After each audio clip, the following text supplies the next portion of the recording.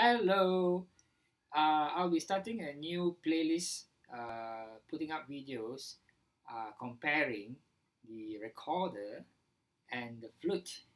So, for those of you who are thinking, shall I start the recorder or shall I start to learn the flute? Or maybe those of you who are already playing the recorder but not sure whether you want to play the flute, then maybe this video will help you decide. There are three recorders which I'll be using. The soprano recorder, which is this one. I'll also be using the alto recorder and also the tenor recorder, and I'll also be using the flute. And I'll be playing a few pieces on the recorder, then followed by playing it on the flute.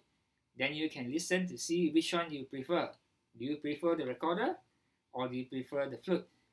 And also I'll be discussing how easy or how difficult, which is more difficult to play, the recorder or the flute. You decide. So stay tuned and subscribe for my upcoming videos. Thank you.